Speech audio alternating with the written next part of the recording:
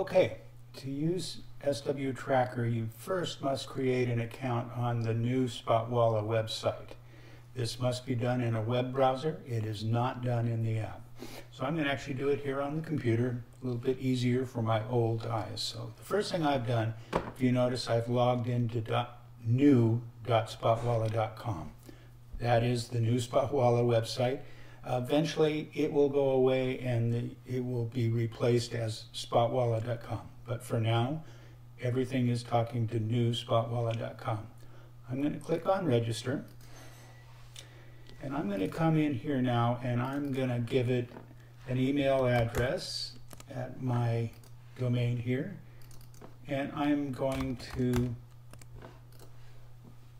create a username. So I've got demo@rvtechtools.com and rvtechtools.com demo is the name of my user. I'll click next and then it's going to ask me for my real name information. So I'm just going to put Demo Davis for now. Time zone is where I will be located, that my device is going to be registered to.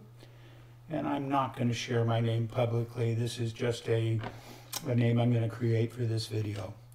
Okay, I'll click next. And now I have to go to my email to get a verification code from Spotwalla. So let's see if we can do that.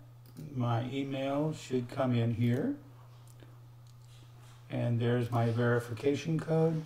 I'm going to grab that number, then go back, paste it in here. Oops, that's not what I thought I grabbed. Let's try that again one more time.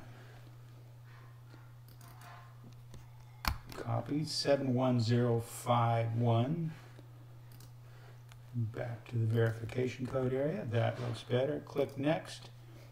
And now we go on to the remaining part of creating the account on Spotwalla.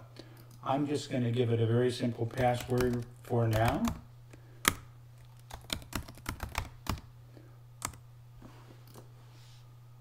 Confirm the password the same.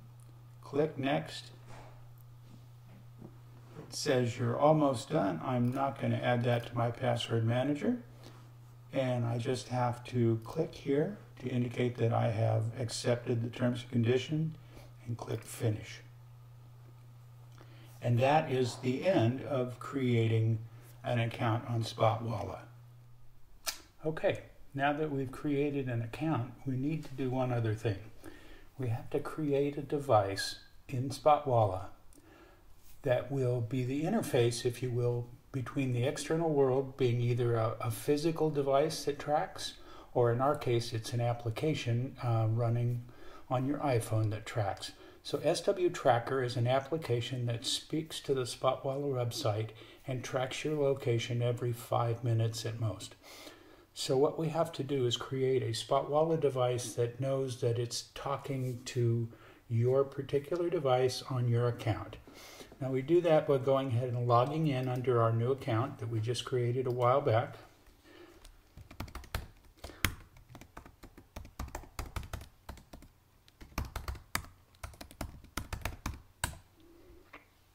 And when you log in, it takes you to the dashboard. Now, you'll see this the first time you've logged in, that there's an issue that says you don't have any devices configured yet.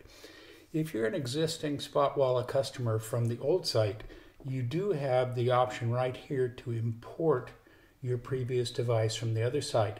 And that will actually go over to the other site, pull in the information about your device and all of its associated data. And so you won't lose your trips and data that you've had over on the old site. For purposes here, I'm simply going to go ahead and create a new device. I don't need to have a copy of what I've done before. And this particular account I did not have over on the old site anyway. So I'm going to come over here and click on Create Device.